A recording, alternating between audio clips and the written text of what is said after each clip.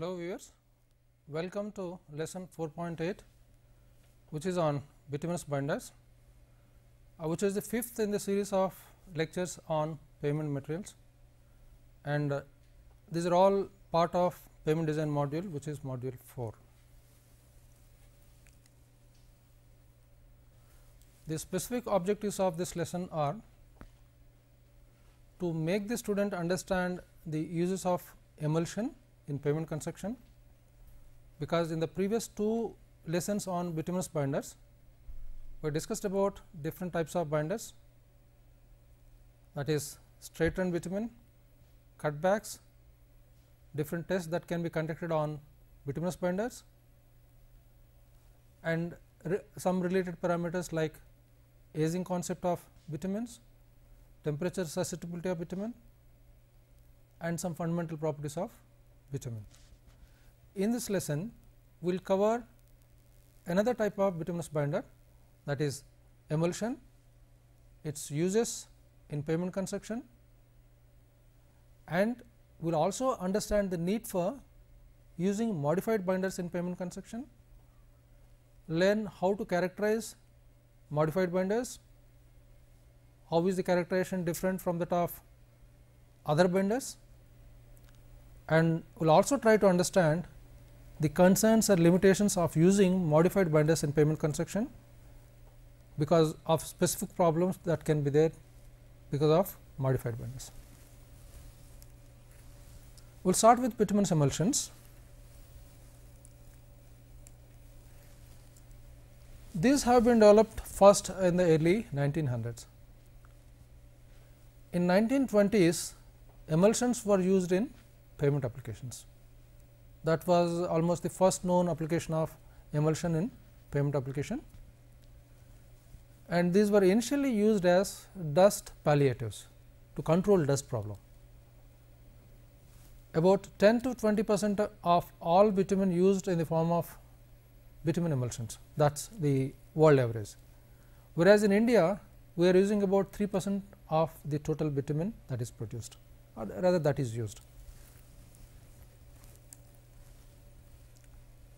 The main applications of emulsions are in surface treatments, which is in the form of sealing the surface or micro surfacing the pavement surface and so on. Also in recycling, if you are trying to reuse the existing bituminous layer because it has become old, it has become distressed, cracks and other forms are there. So, that material is removed and reused. Before it is reused, emulsion can be added to rejuvenate that material, and then that would form a new bituminous binder. So, that phenomenon, that process is called as cold in place recycling. So, emulsions are used in recycling process also. The other applications of emulsions include maintenance patching, application of tack coat, application of prime coat. These are coats that are applied over existing granular base before a new bituminous layer is applied, over an existing bituminous layer before another bituminous layer is going to be applied on that. So, accordingly we have different types of coats that we applied over pavement surfaces, either on granular surface or on bituminous surface. If you apply it on granular surface, that would be prime coat. If it is applied on a bituminous surface, that is a tack coat. Obviously, emulsions can be used as dust palliatives. They can be used to fill the cracks in bituminous layers. They can be used as protective coatings, not of course, especially for bituminous materials, for other purposes. These are used in a construction called as surface dressing, also in bituminous mixes, and for soil separation and other purposes.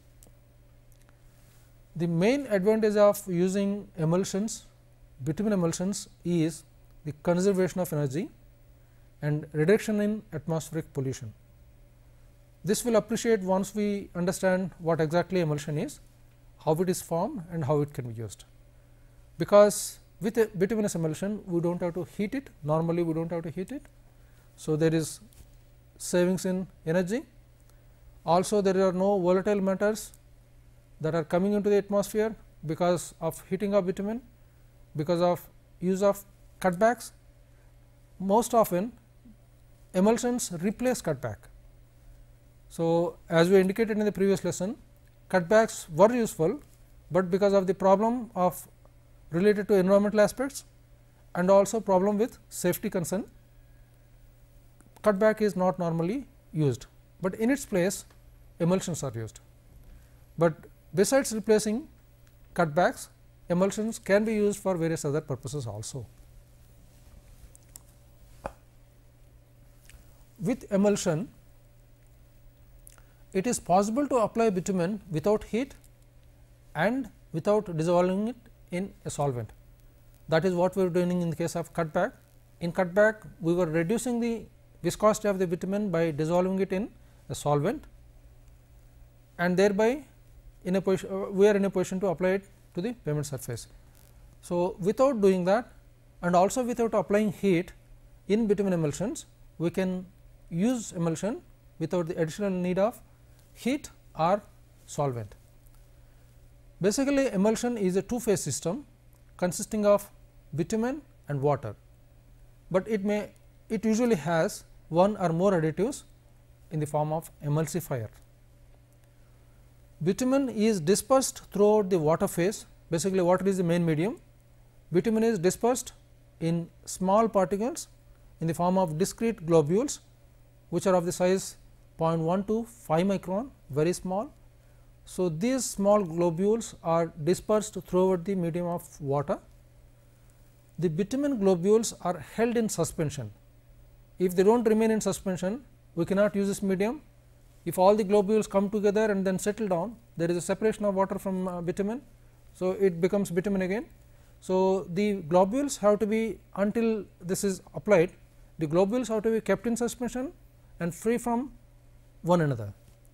So, these are held in suspension in water and prevented from flocculating together and settling by electrostatic charges that are provided by the emulsifiers that we use in preparing the emulsions. So, emulsifiers have got a significant role in keeping the emulsion stable, keeping the bitumen globules in suspension, and thereby enabling us to use it. Emulsions typically contain about 50 to 75% bitumen. Ultimately, this is the bitumen that we are going to actually use. This is the bitumen that we are going to use to coat aggregates, coat any surface. So, all our calculations will have to be on the basis of what is the bitumen that is going to be finally available out of the emulsion, because water is going to go away. So, this is the bitumen that is going to be available, how much quantity is required to coat a given aggregate, given surface. So, the corresponding quantity of emulsion has to be used, and it may also have about 0.1 to 2% emulsifying agent. Obviously, the rest is water. These components are for producing emulsion. These components are introduced into a colloid mill, which operates at a very high speed. There is a high speed rotor. The operating speed could be 1000 to 6000 RPM, which shares the asphalt into tiny very small droplets. Emulsifier ions orient themselves onto the bitumen droplet and then provide the bitumen droplets electrical charge. It can be positive charge or negative charge depending on the emulsifier that we use. So, the bitumen globules get some electric charge because of the emulsifier, and that is what keeps them in suspension. So, the emulsifier keeps the asphalt droplets in a stable suspension. The emulsifier also controls the breaking time. We will discuss what breaking time is, and also aids in the adhesion also. Adhesion of the bitumen to aggregates or pavement surface. The emulsifier, they reduce the interfacial tension between water and bitumen,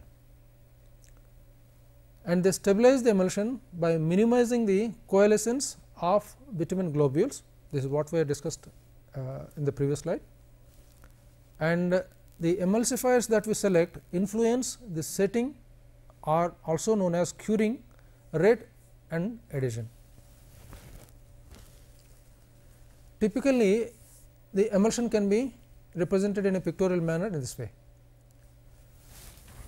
We have, if the entire thing can be considered to be water phase, we have bitumen globules, although they are shown very large in an exaggerated manner here, and on these globules you have emulsifier adhere onto that and then providing charge. In this case, it has got positive charge. So, there is positive surface charge for all these bitumen globules. So, obviously, in this case the emulsifier that is used is of that type which provides positive electric charge to the bitumen globules. As a result, all these globules have got similar charge, naturally they repulse each other. So, the possibility of their coming together and then coalescing or forming bigger particles is very remote or significantly less. So, this is what keeps these particles in suspension, because these are small particles, they remain in suspension. Unless they come together, they do not become heavy enough to settle down. When this emulsion is used on an aggregate surface having, let us say, negative charge, as you see here, let us say there is an aggregate surface. When it is applied to that, so the positively charged bituminous globules gets attracted to the negatively charged. If you have an aggregate having negatively charged surface, then this is the right kind of emulsifier to be used. The emulsifier that provides positive charge to the bitumen globules is the right kind of emulsifier to be used if we are going to use the emulsifier with aggregates having negative charge.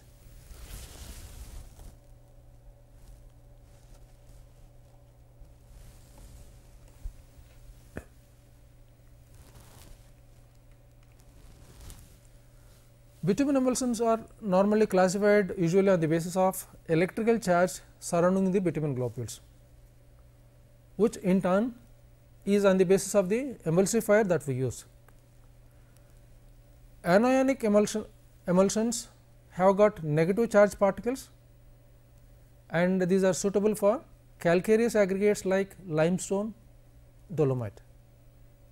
On the other hand, cationic, which are positively charged aggregates, rather positively charged emulsion, these are most widely used. Cationic emulsion is the most commonly used emulsion in India and in many countries. These are suitable for siliceous aggregates like quartzite, sandstone, granite and so on. There are non-ionic neutral emulsions also, but not normally used in pavement construction. If the emulsion contains negatively charged particles, as we just indicated earlier, the emulsion is anionic, as the particles would migrate towards the anode placed in the emulsion when electric current is passed through the emulsion. If we put electrodes in the emulsion and pass current through it, so the bitumen particles, because of their charge, will migrate towards the anode. That is why the negatively charged particles, emulsion having negatively charged particles, is called as anionic emulsion. Emulsifier for anionic emulsions are usually fatty acids derived from mineral, vegetable or wood sources, whereas for cationic emulsions the commonly used emulsifiers are amine salts. The emulsions can also be classified on the basis of how quickly the emulsion reverts to asphalt cement. Ultimately, asphalt cement or bitumen is what we want as our binder. So, the water has to go away. How quickly the water goes away and the bitumen coats the aggregates, that depending on the process that takes place, the emulsions are classified as rapid setting, medium setting and slow setting. Rapid setting aggregate emulsions are suitable for surface dressing and patch repairing. Medium setting emulsions are suitable for premix carpets with aggregates having lesser fines, whereas slow setting emulsions are suitable with for premix purposes, where we are using aggregates with larger percentage of fines. Similar thing we have discussed in the case of cutbacks also. If the amount of fines is more, that will accelerate the setting process or breaking process. So, in this case, so that will not permit actually sufficient coating of all the fine particles. If you have larger percentage of fine particles, then we have to allow sufficient time for the bitumen to be coating all the fine particles. So, the settling, breaking or curing has to be over longer periods. Though that is why as the percentage of fines increase, we are going for slow setting, slow curing, slow breaking type of emulsions or cutbacks. The bitumen emulsions are further classified as per Indian Standard 8887 2004, the most recent version, into RS1, RS2. Rapid setting are further divided into two different groups, and also slow setting are further divided into two different groups. And the uses are also identified. RS1 is to be used for tack coat, RS2 is used for surface dressing, medium setting emulsion is to be used for open graded premix having predominantly coarse aggregates. SS1, which is a slow setting variety type 1, is used for priming, fog seal and crack seal. SS2 is used for slurry sealing, seal coat and sand seal applications. These are mixes where containing larger fine aggregate contents. As I said, ultimately we need bitumen to be left behind and water should go away. So, the removal of water from emulsion is called as breaking. Breaking is a process which occurs through various phenomena. It could be electrochemical phenomena, it can be through evaporation, especially for slow setting emulsions. For dense mixes, the time needed for mixing, placing and compaction will also have to be assessed. Normally, rapid setting emulsions will have about 1 to 5 minutes of breaking time. So, if within 1 to 5 minutes if bitumen can coat whatever surface it is supposed to coat, then rapid setting emulsion can be used. But medium and then slow setting emulsions may take considerably longer time. The type and concentration of emulsifier, because we have to also see what is the bitumen content that is available in the emulsion. So, the type and concentration of emulsifier controls the breaking time. In fact, we are referring to the emulsifier type of emulsifier that is used. So, that also controls the breaking time. Continuous complete loss of water and formation of continuous cohesive film is what we call as breaking. The water is removed by normally by evaporation. It can be by mechanical means, application of pressure, absorption into the aggregate. It normally happens faster under favorable weather conditions, such as the conditions that we refer to would be wind, temperature and humidity.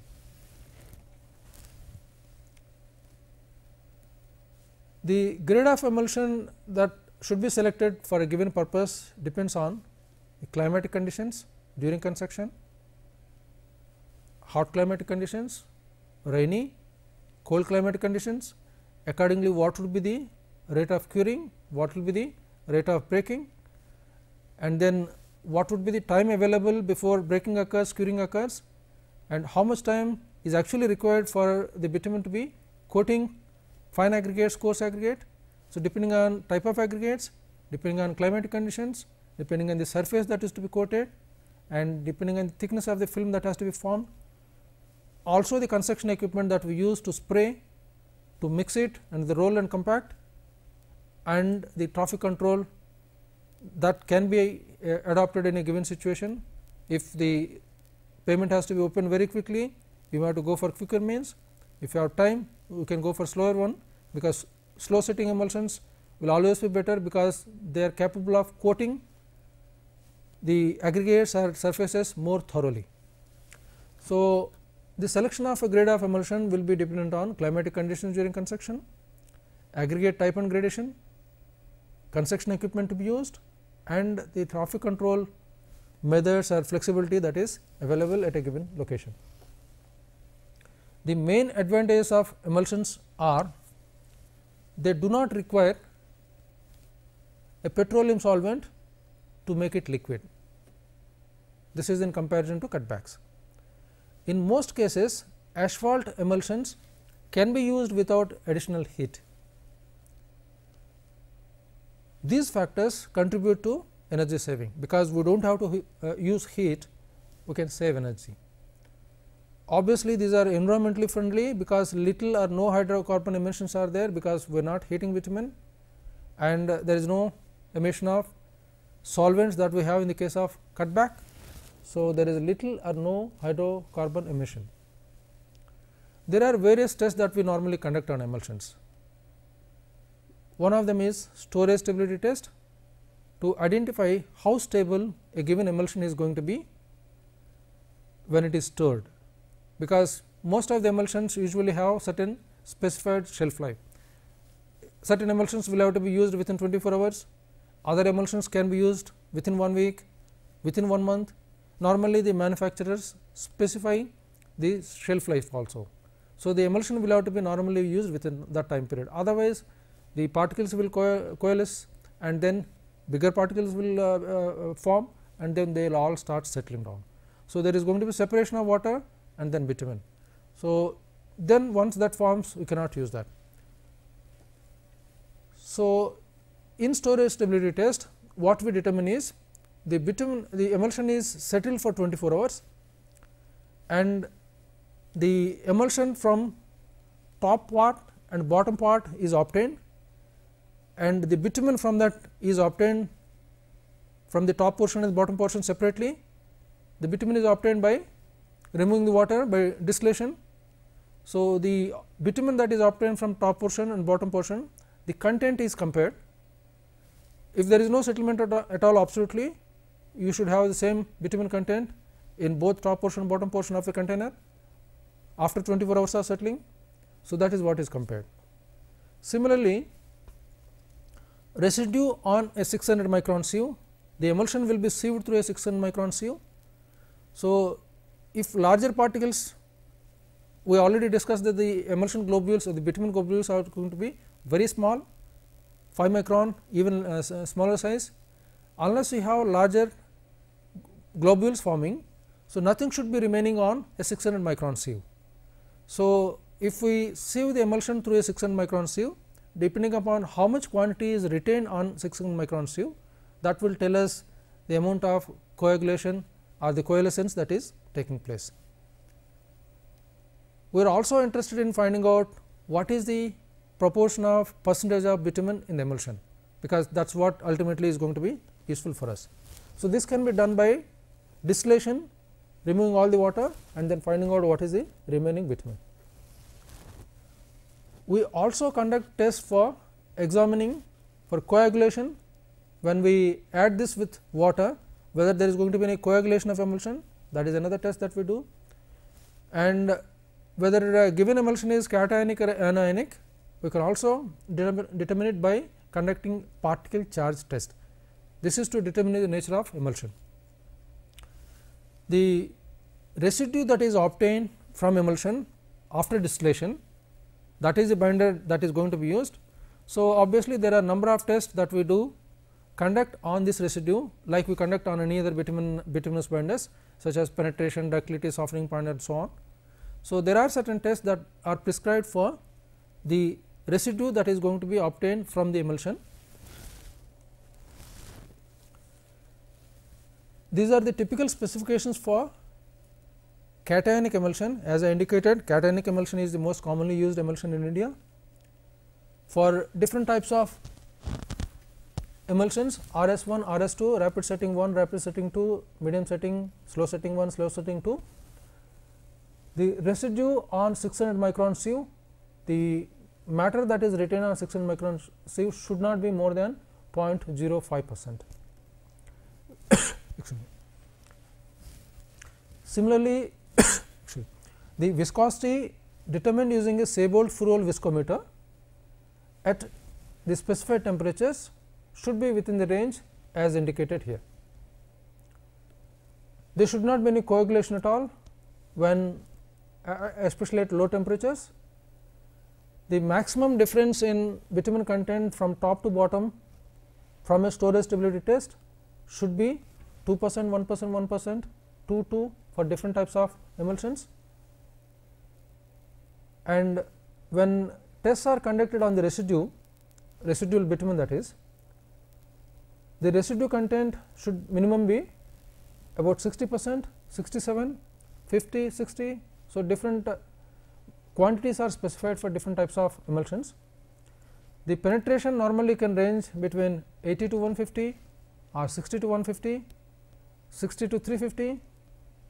These have been specified in terms of the typically produced slow setting emulsion 1, slow setting emulsion 2 and so on, and the binder that is normally used in producing these emulsions, the corresponding bitumen properties have been given here.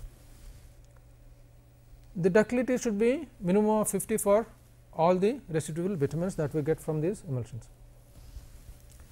We will next discuss about modified binders.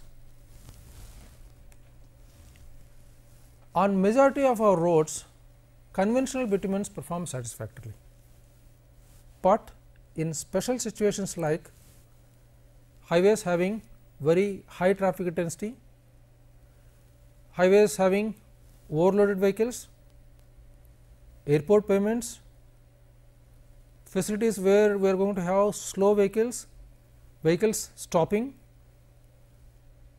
intersections, bus stops, loading unloading areas, parking areas where these vehicles are going to be in stationary condition for long durations. These are all special situations and they require special binders. Typically, normal binders have not been proved to be very satisfactory. Normal binders such as 80-100 binder, 60-70 binder, in many cases has not been found to be satisfactory.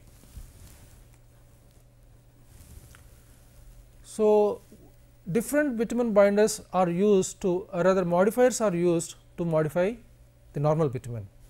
Modified binders are nothing but bitumen modified by different modifiers. Various types of modifiers are available, accordingly various modified binders are available. Different modified binders are used to improve the performance of binders. Certain modifiers improve certain characteristics, other modifiers improve other characteristics. So, there is no one specific modifier that can be considered to be improving all aspects of bitumen's performance.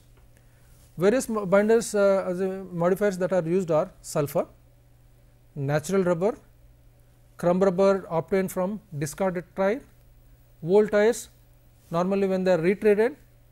So, they are scrapped and the small particles that come out of the tires, that is considered as crumb rubber. So, that is also added to bitumen to form what is known as crumb rubber modified bitumen. Various types of polymers, styrene butadiene styrene SBS, ethylene vinyl acetate EVA, high density polyethylene HDPE, low density polyethylene LDPE, polypropylene and various other types of modifiers. What these modifiers do to the binders? Main advantage of using these modified binders are the temperature susceptibility of modified binders is in general much lower compared to straightened bitumens. That means, the properties do not change significantly with temperature variation. These binders have higher resistance to permanent deformation at higher temperature. In fact, this is the main purpose for which usually modified binders are used. Especially in India, we are concerned about failures that are occurring because of at higher temperatures and permanent deformation, rutting that is occurring in our bituminous mixes at higher temperatures. That is the reason in India mostly we are using modified binders. So, high resistance to permanent deformation at higher temperature is one aspect that we are interested in.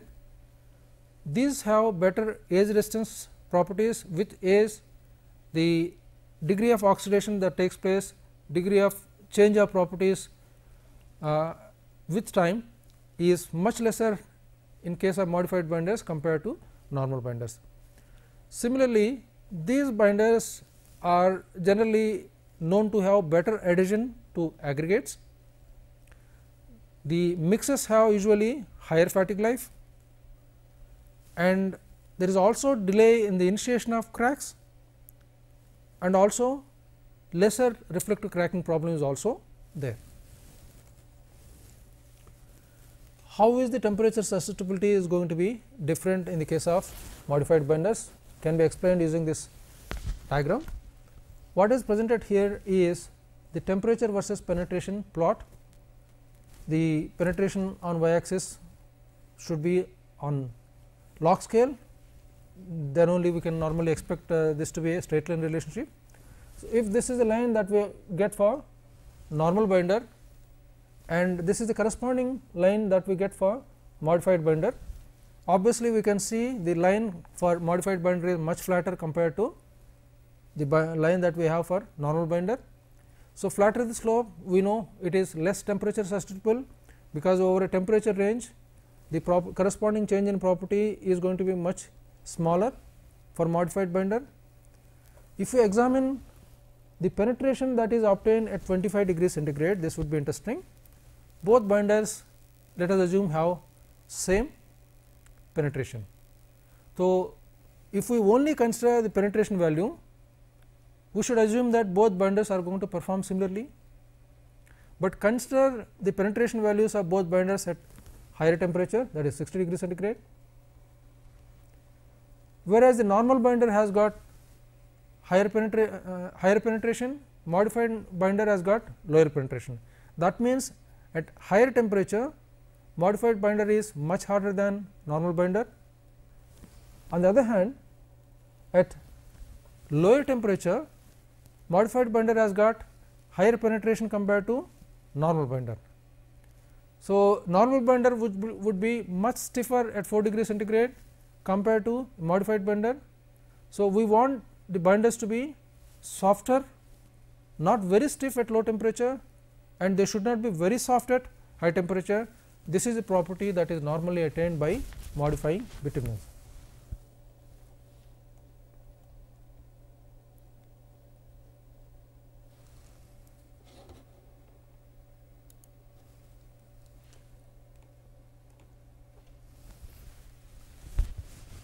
These modified binders are also normally known to improve the fatigue performance. This is illustrated in this sketch. For example, there is a bituminous pavement, and for a given tensile strain which is represented on the y axis, the two lines represent the behavior of the mix with normal binder and behavior of the mix with modified binder. The line on the right hand side represents the mix with a modified binder. So, for a given tensile strain, the number of load applications required to cause failure is much smaller in the case of normal binder, whereas it is going to be significantly larger with the use of a modified binder. But to use modified binders, there are certain requirements that have to be satisfied. The modifiers that we are going to use should be compatible with bitumen, because we blend them with bitumen, but they should not get separated after a certain time during storage, after use, various processes. So, they should not get separated significantly. So, that is what is meant by compatibility with bitumen. We should be able to blend them with bitumen. they should resist degradation at mixing temperature. We should not be using binders which get degraded, or we should not be using modifiers which get degraded at temperatures such as 150 degrees centigrade, and they should improve the temperature susceptibility of the bitumen. This is the fundamental purpose or main purpose for which we are using modifiers. They should also be capable of being processed by conventional mixing and laying equipment. Just because we are using modified binders, we should not be required to use different type of equipment, because simultaneously similar equipment is going to be used for constructing other layers using normal bitumens also.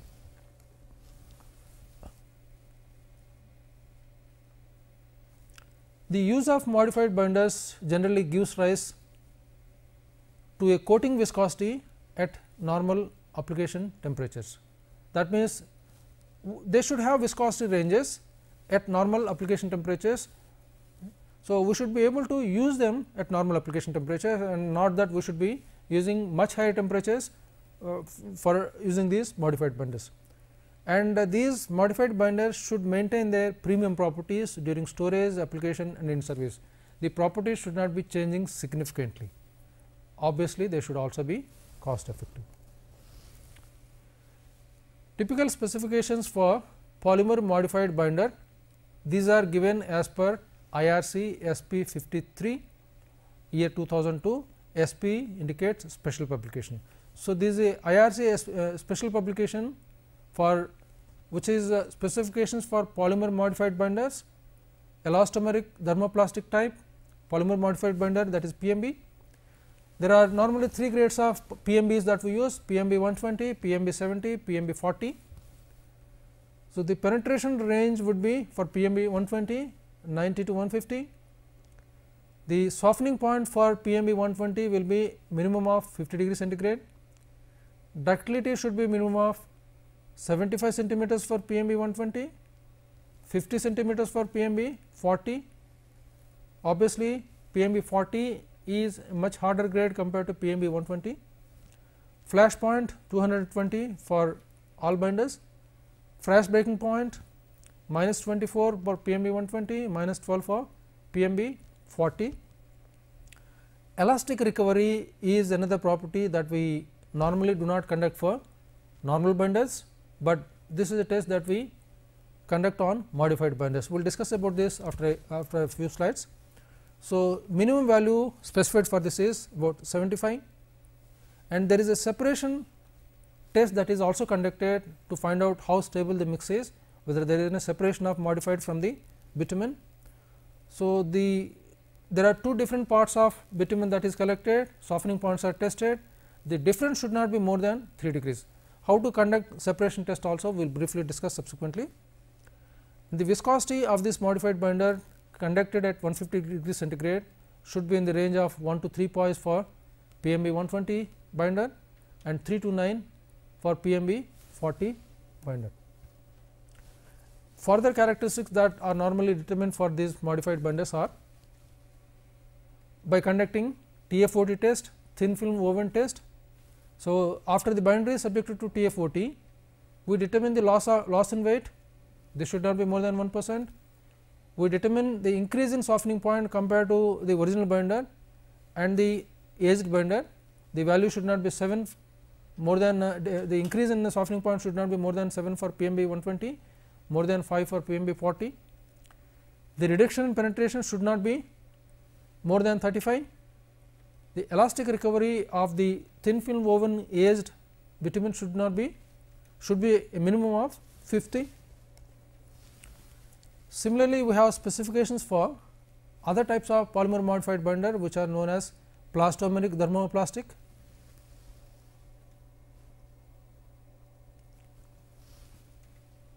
These are further specifications for plastomeric thermoplastic type polymer modified binder. These are the specifications for natural rubber modified binders, that is NRMB. We can see here NRMB also specified in terms of 120, 70 and 40 grade. The corresponding penetration values similar to what is given in the case of PMB is there. Softening point minimum is 50, 55, 60. frost breaking point minus 20, minus 16, minus 12, ductility 75, 60, 50, elastic recovery 50, 40, 30. We are requiring much lesser elastic recovery. In this case, the separation difference is a maximum of 4 for all these binders.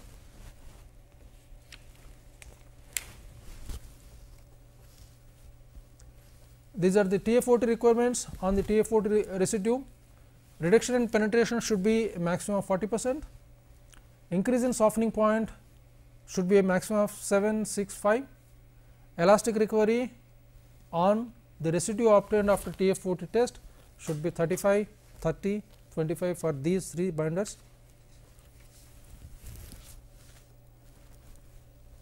Similarly, we have specifications for crumb rubber modified binders.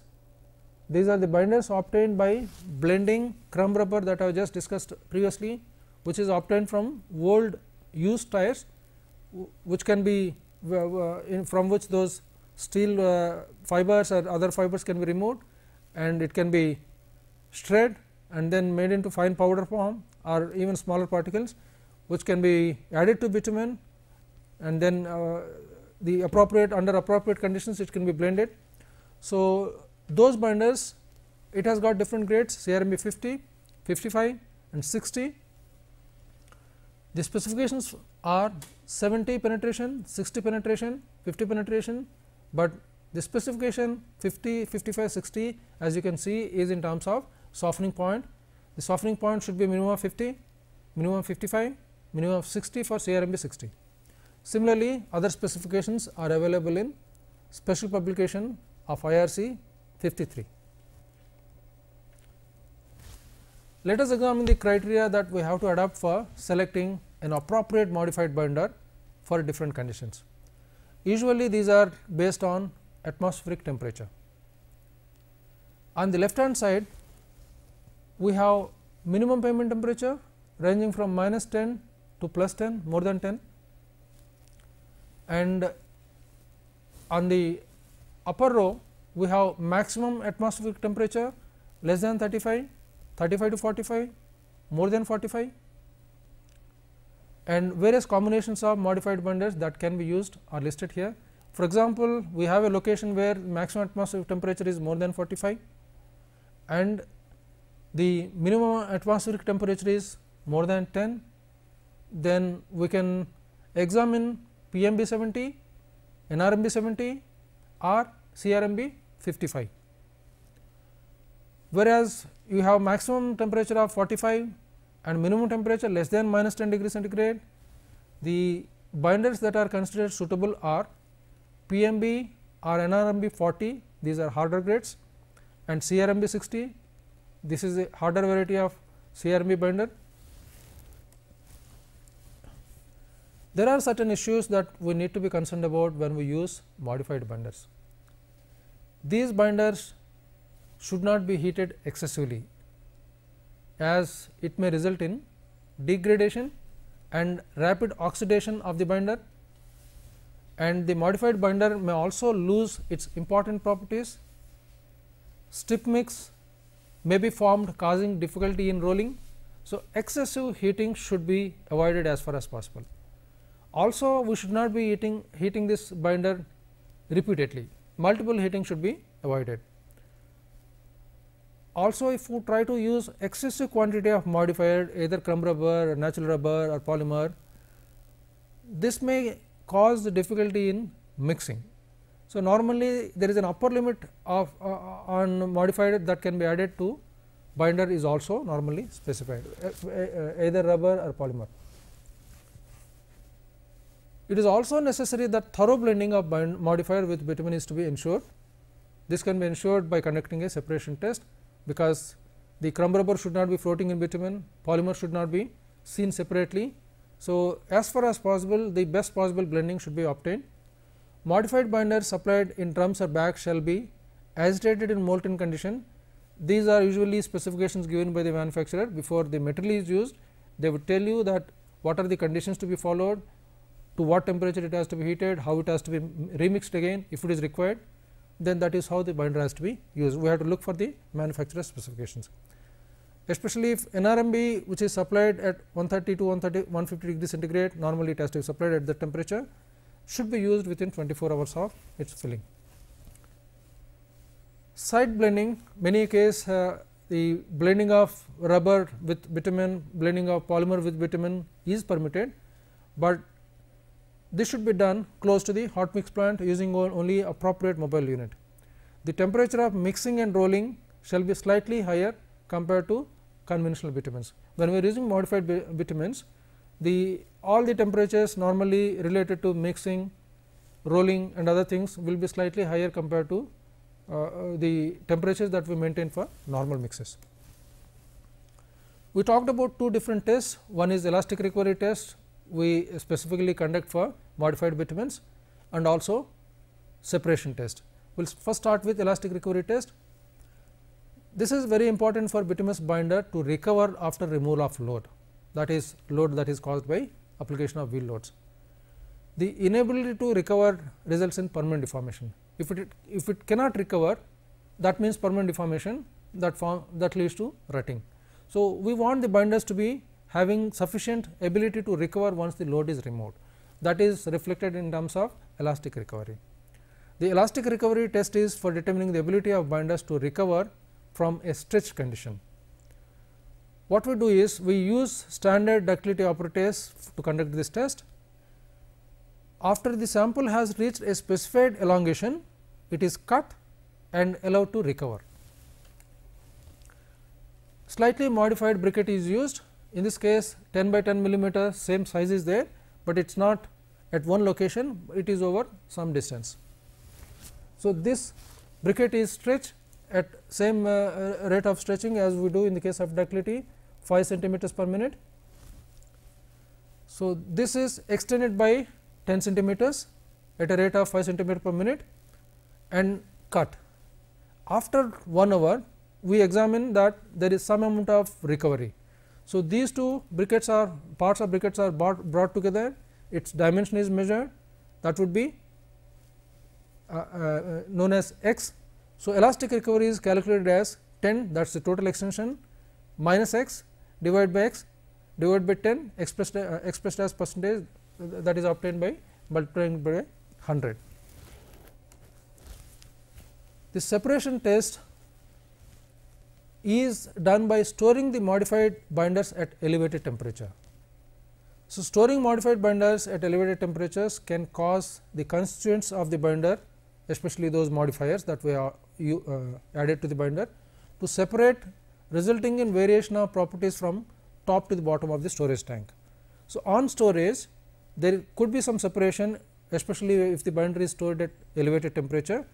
So, if you collect a sample from top, collect a sample from bottom and determine its properties, they can be significantly different if it is a binder which is prone to significant separation. Storage stability test is meant for evaluating the susceptibility of binders to separate. What is done is the binder is filled in a tube and stored in for a period of time, specified period of time in an oven at a specified temperature. The tube is frozen so that it can be cut into 3 pieces, 3 equal pieces. The properties of the binder collected from the top part of the tube and bottom part of the tube are compared. On the left hand side, let us consider that to be a tube, vertical tube, which is filled with bitumen. About 50 grams of binder is used. The ends of this tube will be sealed. It is kept vertically at 163 degrees centigrade in an oven. It is kept like that for 2 days. After that, it is taken out and kept in a freezer at 6.7 degrees centigrade for 4 hours. Then this bitumen becomes quite hard, and now the tube can be cut into 3 parts without the bitumen coming out. Size of the tube that has to be used is also indicated here. So, after it is cut, you see those 3 parts. So, the material that is taken from the upper part and the lower part will have to be extracted and it has to be tested. As we have seen in these specifications, especially it is the softening point that is used as an indication of what is the difference between the softening point obtained for the upper part bitumen and the lower part bitumen. That comparison, in several cases the difference should not be more than 7 degrees, other cases the difference should not be more than 4, 5, different values are specified for different types of binders. To summarize, in this lesson we have so far learnt about the role of emulsions in pavement construction. We also try to understand the need for using modified binders in pavement construction, especially when there are special situations like heavy loading, high temperatures, even very low temperatures, large temperature variations, standing loads and other special conditions. These are conditions where normal binders have been found to be not normally been very effective. So, then we may have to go for modified binders. We have also learnt about how to characterize modified binders, how the characterization of modified binders is different from that of normal binder. We have discussed the issues or concerns pertaining to the use of modified binders. Let us take a few questions from this lesson. Answers to these will be provided in the next lesson. What do you understand by emulsion? What are the main tests to be conducted on emulsions? Number 3, what are the situations that may require use of modified binders? Number 4, how are modified binders superior to normal binders? 5, what is the significance of elastic recovery test? 6, what is the significance of separation test? Now, let us take up the answers for the questions that we asked in lesson 4.7. The first question was, what is kinematic viscosity and what are its units? We have seen absolute viscosity is the fundamental property, rheological property of bitumen, but it does not really take into account the inertial force. So, it has been seen to be convenient to use the ratio of viscous force and the inertial force. So, that is what is kinematic viscosity is about. It is absolute viscosity divided by the density of the fluid. Its units are usually in terms of meter square per second. In Celsius units, it is also expressed in terms of Stokes, but more commonly it is expressed in terms of centi-Stokes. The second question was, what is the difference between short term aging and long term aging? In the case of bitumens, they are subjected to various operations, various processes while it is used, while it is mixed with aggregates and also while it is in service. So, these binders undergo aging. The aging that occurs over a short time period during initial mixing, storage, transportation and laying process, that is a very short time period. So, the aging that is occurring during that process is called as short term aging. On the other hand, during the service life period, the aging that occurs because of various parameters during service life period, this could be over 5, 10, 15 years period, this is long term aging. The third question is, what is the significance of studying temperature susceptibility of bituminous binders?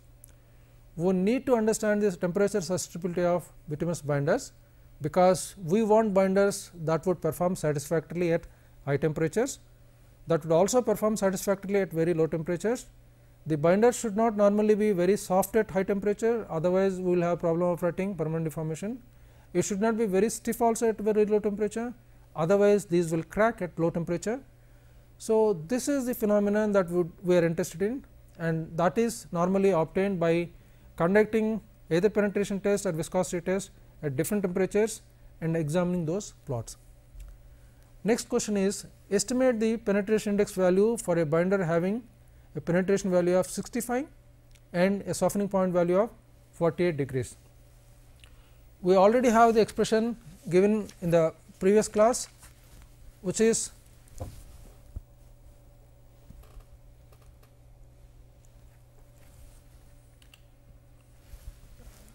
I would dictate that penetration index is equal to 1952 minus 500 log penetration, which is 65 here, minus 20 times the softening point value, which is 48 here, divided by 50 times log of penetration, penetration value is 65 here, minus softening point, that is 48 here, minus 120. So, this expression can be used to work out the penetration index value. What are the commonly adopted systems of grading bitumen? Bitumens are normally graded in terms of penetration, in terms of viscosity, and also there is another system known as superpave gradation system, in which maximum service temperature and minimum service temperature are taken into consideration. Question 6. What does PG 64 minus 16 stand for? PG 64 minus 16 refers to a binder that would perform satisfactorily for a maximum service temperature of 64 and for a minimum service temperature of 16. Within that range, this binder is going to be satisfactory. What does MC 250 stand for? MC is a medium curing cutback, and 250 stands for viscosity of this cutback in centistokes at 60 degrees centigrade temperature. Thank you.